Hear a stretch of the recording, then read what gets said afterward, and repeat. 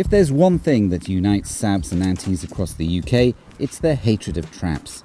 Their social media sites have galleries dedicated to them. The photos showing what they look like after being tampered with or smashed to pieces in bizarre catalogues of criminal activity. They justify the destruction of private property by saying they are saving animals. So to say that they're doing it for conservation and to say that they're doing it for animal rights is totally balmy. So it's a shame, really. Albert is making us a Larsen trap, one of the more popular designs. I started when I was young, sort of 6 or 7 years old, and I used to make my own rabbit snares.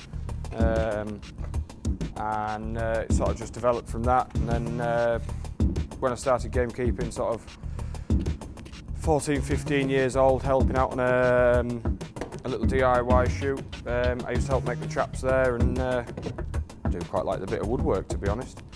So there's 2 sections to your Larsen trap. You've got a catch compartment and you've got a call bird compartment. The general licence says you can use these cages to catch these birds in accordance with the rules.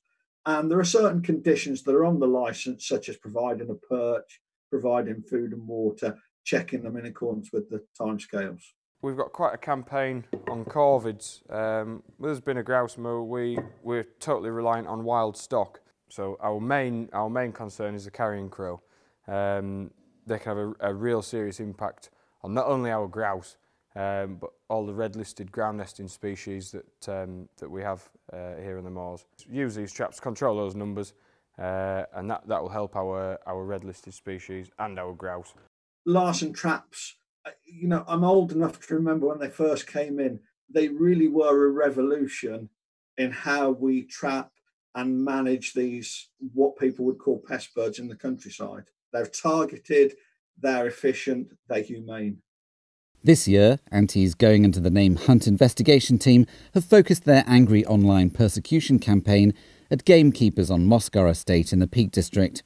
They revealed the identities of 2 gamekeepers and painted them as criminals for simply going about their legal daily duties, which includes checking their traps. What we have to remember is the traps are completely legal. The activities that they've been filmed doing are completely legal and lawful. They're not on the nature reserve, a claim that HIT makes on a number of occasions. HIT's campaign hinges on it exposing criminal activity, claiming the traps are on National Trust land. They also claim police are investigating the gamekeepers.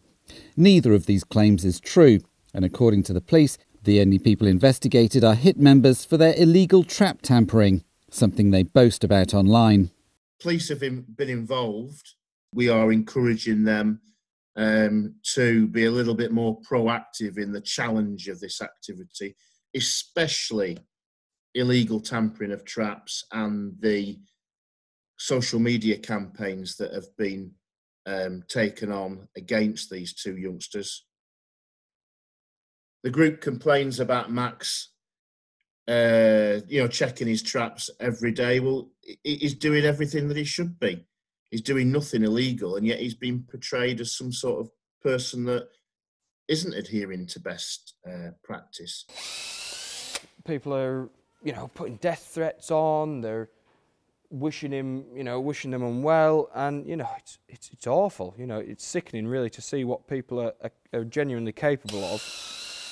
And they're accusing us of being barbaric, etc., etc. But actually, when you read some of the language that they're using, some of the phrases that they're coining, it's disgusting. It is absolutely shocking. Albert has experienced trap tampering at previous estates. We had a lot of young oak plantations, so a big part of my job was trapping squirrels. So I built numerous boxes to go in the trees. They were relatively inexpensive, but it was the time making them, and I could expect at least 1 or 2 a day to have been destroyed, tampered with. I had a couple of interactions with said trap tamperers. Well, they weren't polite, to say the least.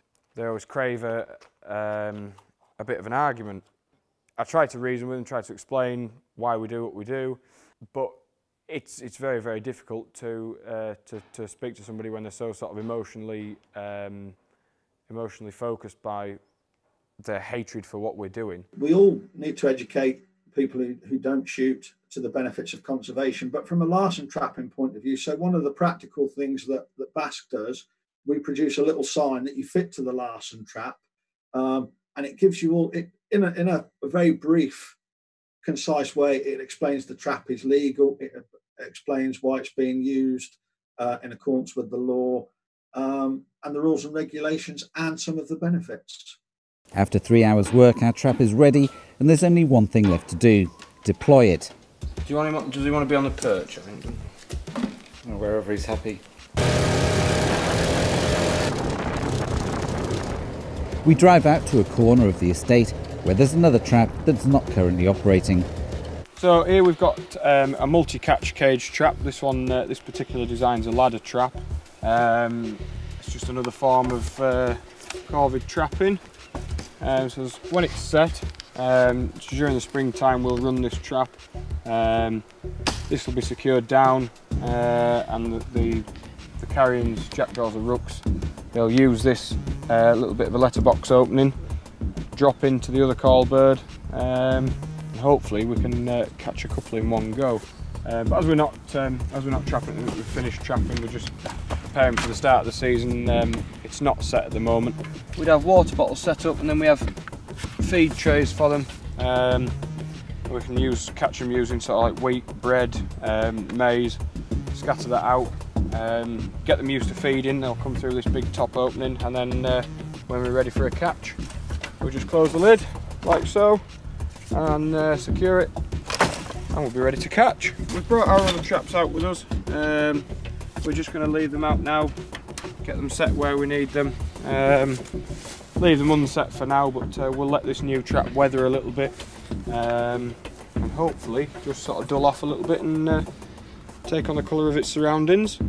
Try and catch some carrions next spring on the North York moors and keep our wildlife going. Grand. There are rules and codes of practices for traps in the UK. We have put links in the description below.